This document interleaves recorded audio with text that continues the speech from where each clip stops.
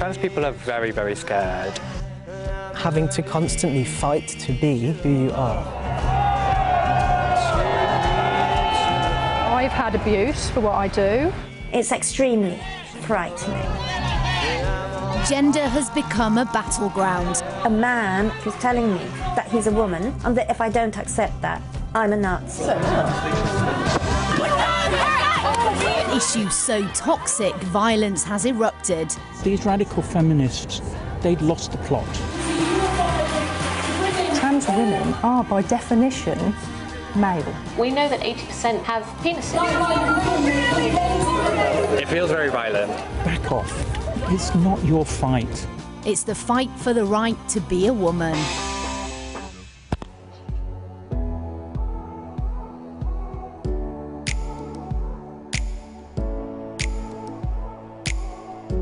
Elijah is visiting his sister in Leicester, Oh, been too long. Come in, come in. You're right. Yeah, I'm good, thank you. where he grew up as a girl. I just have memories of you in your football kit in the back garden. Yeah.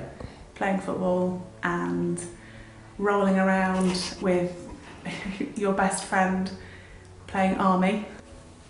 And then I went as David Beckham to the Millennium New Year's party. Now working as an actor, Elijah's showreel showcases not only his talent, but mirrors some of his own personal experiences.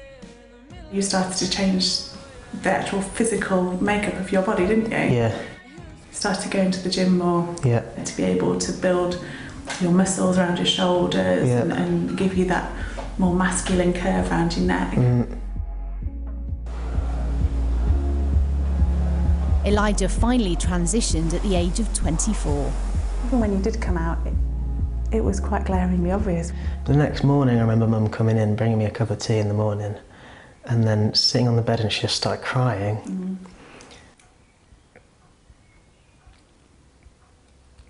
She said it's just been so hard already and we don't want it to be harder. And I remember just being like, but this is better. Yeah. This is good, you know? You're right. Although Elijah lives as a man, he hasn't applied to legally change his gender. This is possible under the 2004 Gender Recognition Act, but only after a series of tests have been passed, described by many as onerous and humiliating. It's estimated there are up to 500,000 transgender people in the UK. Our research found in the last year, 12,253 people were seen by NHS gender identity clinics in England.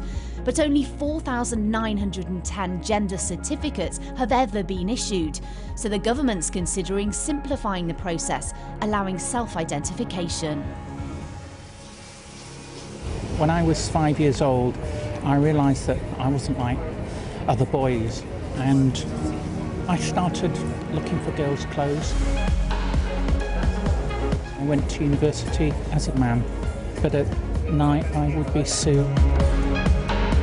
Sue Pascoe has fully transitioned and legally changed her gender, and for her it was a long and arduous process. For years she was married with children. When our first child came along, she didn't think that Sue should be in our lives and that it wasn't right for the children.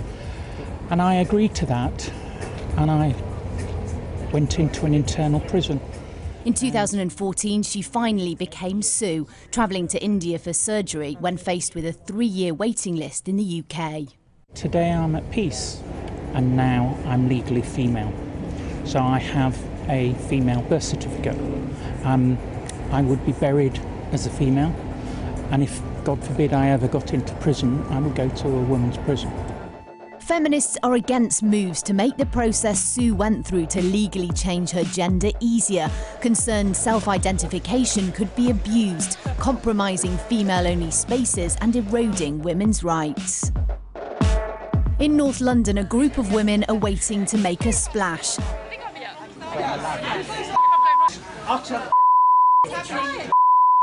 Posing as men to invade the male-only pool. Female swimming pond there, male swimming pond here. That's the way it has always been. They believe the idea of self-identification, the ability to tick a box to be seen as a woman in the eyes of the law, is ludicrous. OK, just to let you know, you're breaking the bylaw. You have the swimming ponds here, you have Swim England who do the swimming pools, you have the sleeper trades, you have the Youth Hostel Association, you have Girl Guides. All these places say, as soon as you say the magic words, I am a woman, that's it, you're a woman, and you can access women's spaces. The stunt was organised by Hannah Clark. We protest about bathrooms and we protest about changing rooms, but those aren't the big deals, are there?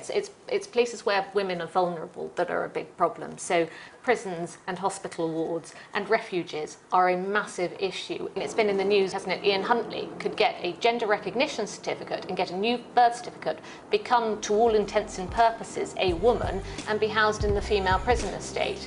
If anyone can be a woman, what is to protect a woman in a woman's space?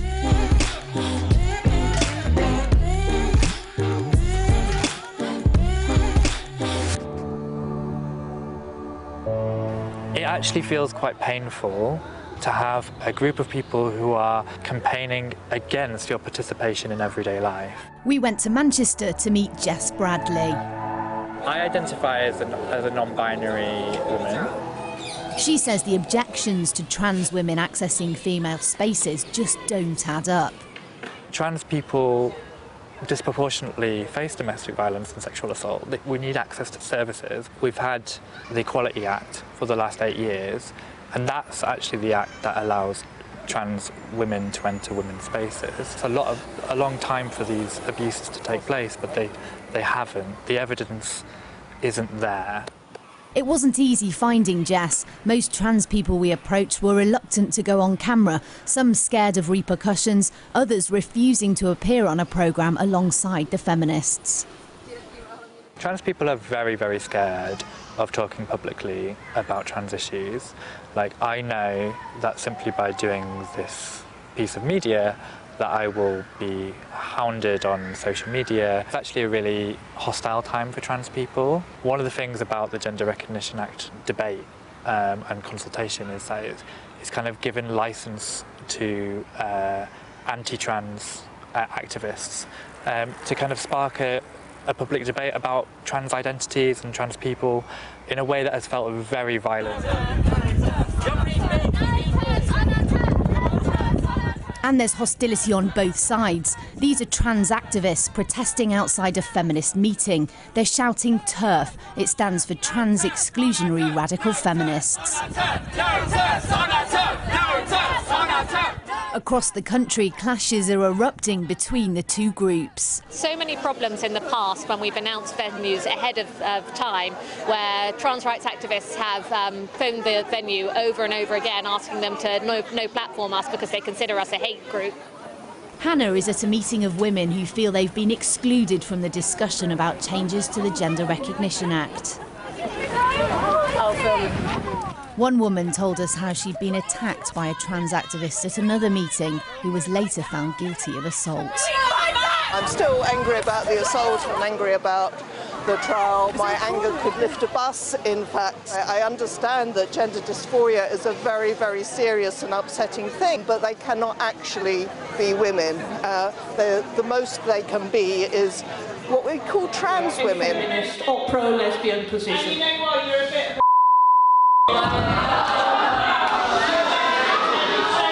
And there's more trouble at today's event, this time over lesbian rights. You're gonna check me out, yeah? Fair enough. Like, do it. We just want you to leave. Lesbian is a sexual orientation. Lesbian means homosexual female. And I'm so sick of This is a meeting, Kat. Do you think that there is a lot of transphobia going around this evening? I don't think so generally. I think most people in the room are forward-thinking people that are trying to get their heads around, you know, the nonsense in society. And at this year's London Pride, protesters also disrupted the parade, claiming the trans movement is anti-lesbian.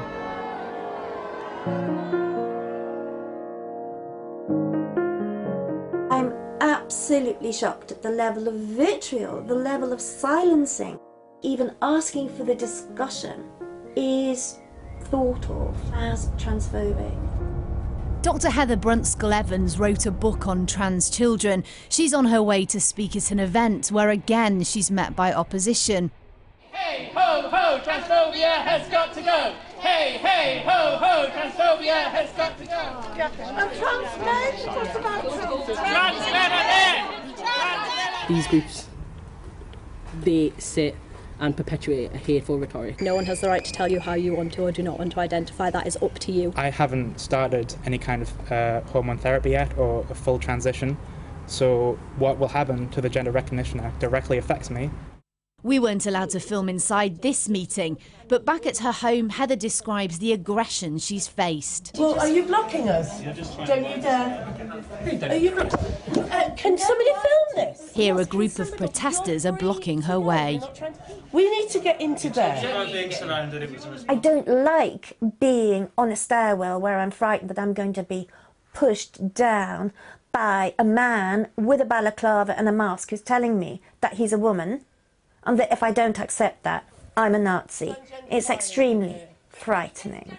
It should be possible to have a discussion where there are a range of different people with a range of different truths who can enter into a dialogue about this. But what does the public think? According to the British Social Attitudes Survey, people seem to be pretty liberal, with 84% claiming not to be prejudiced at all against transgender people. And when asked if most people who are transgender go through the process because of a superficial or temporary need, only 12% of women agreed and 18% of men. 72% of women said they were comfortable or very comfortable with a transgender woman using a female public toilet, with 65% of men saying they were comfortable or very comfortable.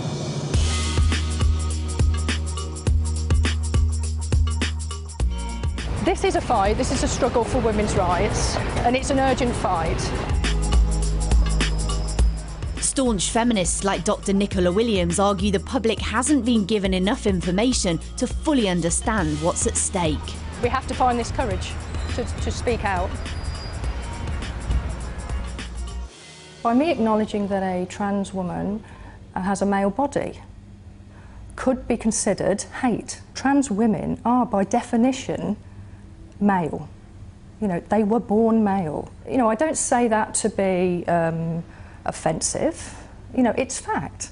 I've got no problem with trans people living in role as a woman because gender dysphoria is real.